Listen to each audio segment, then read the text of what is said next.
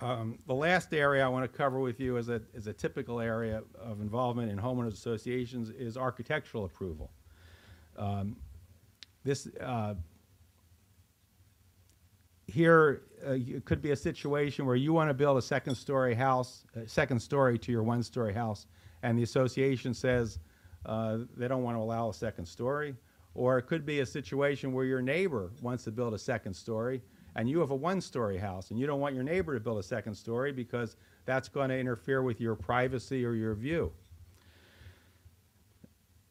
I had a case a couple years ago where my client had a one-story house, the neighbor had a one-story house, and there was a 7-foot wall between the two homes, so everybody was happy. Then the neighbor decided to build a second story to the house because she wanted to have windows on the second story so she could see the view of Dana Point Harbor.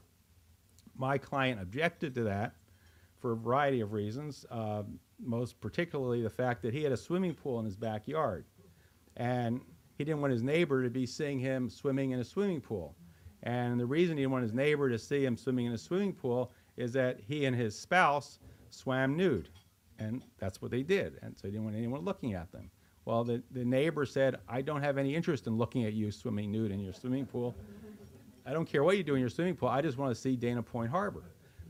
So we got into litigation over this, and the end result of the litigation was a very creatively built wall between the two homes.